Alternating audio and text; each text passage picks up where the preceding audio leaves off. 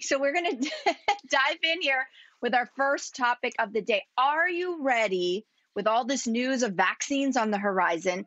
Are you ready to start to get back into normal life?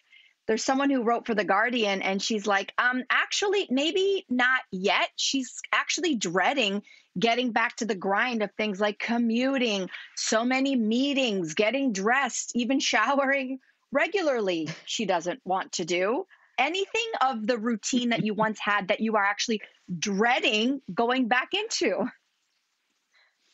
I mean, I can say for myself, I've actually loved the pandemic in like lots of interesting ways. And I am looking forward to normal life again, because I feel like the pandemic has helped me discover what I want and what I don't want in my life.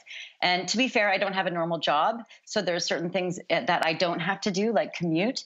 But it's been this great awakening moment for me, because the things that I've desperately wanted and needed in my life, I've made those things happen. And the things that I didn't want in my life, I don't miss those things. And I now know I can just say no to those things.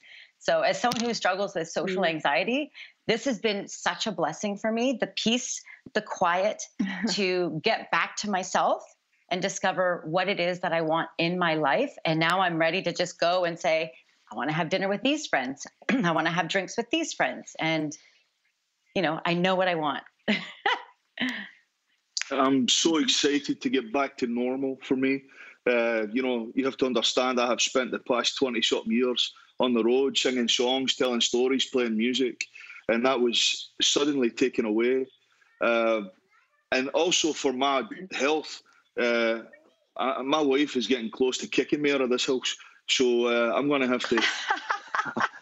I'm going to have to get back on the road and you know, get out there and sing some songs. I'm excited to get back on stage and see people again and sing for people again and be able to reach out and touch people again. I'm missing that. I feel there's a huge void in my life, not being able to be out there on the road.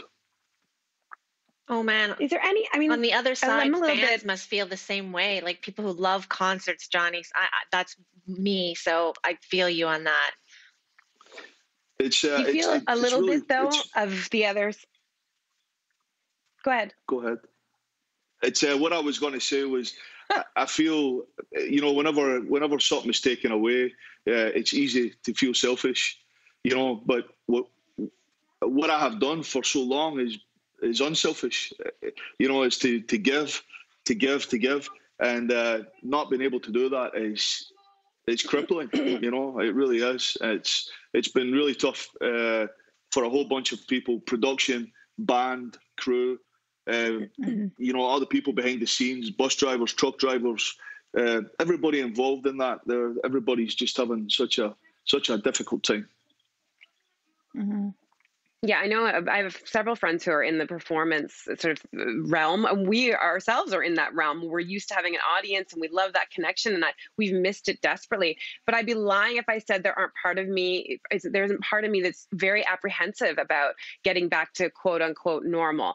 Like I think if someone told me tomorrow, okay, so here's a date in 2021, you're going to be back in the studio, I would be filled with equal parts delight and dread, because I don't think we've completely thought about the toll that this pandemic has had on us and what re-entering sort of quote unquote normal life will feel like. So for me, back in the before times, I already felt a certain amount of anxiety when someone would come into the office, and everyone who works in an office knows there's always a few people out there who have an idea that they work in sort of essential services. Like we work in TV. This is not like working in like as a firefighter. And yet there are everyday heroes who come into work and they're like, and they're sneezing and they're, Mel, I'm looking at you who I share an office with. I feel like you are one of those people. And I'm calling you out here because if you do that in the after times, I am going to take you and shove you out the door with love. Well, listen, it's funny that you bring that up, Sin, because I have never been healthier because I'm away from people and I'm not going to like that part of reentry because, as you know, like it's like every winter I get so sick and I spread germs to you. It's all love, by the way. It's all love. But also it reminds me about this vaccine. I actually think it's really good for us, even though the world needs a vaccine and we need to eradicate this thing. The way that the rollout is happening logistically, it's just rolling out slowly because like you can only manufacture so much and distribute it to the population so quickly.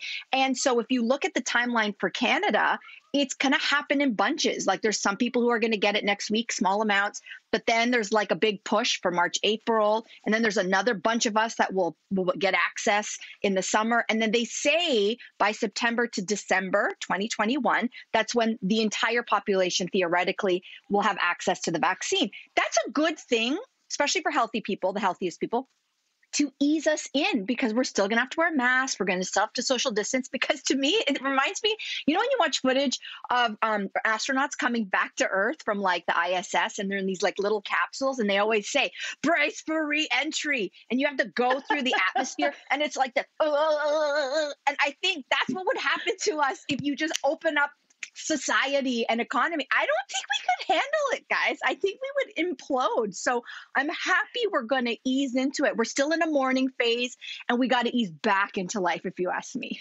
I just want to go back to Cynthia talking about germs, because the truth is Cynthia has the strongest immune system out of all of us. Cynthia has taken the least amount of sick days, I'm pretty sure. You're never sick. I'm the one who sits next to Mel on the desk when we're in studio, and I'm the one who has the cough because of her all the time, Cynthia. So take it easy.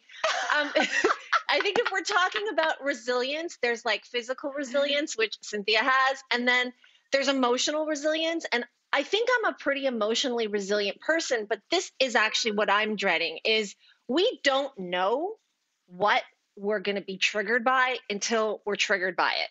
We don't really know what's like how we've been changed by the last 10 months, this pandemic, the emotional toll. We do know that it has been traumatic. We do know that it has been painful, but how does that pain and trauma manifest itself? Oftentimes, as we hear, it's when you go back into regular times, normal times, and it hits you without you even knowing. And that is what I'm bracing for. Like going back in the studio, for example, maybe I see like, I don't know, we have new throw pillows on our couch in the studio.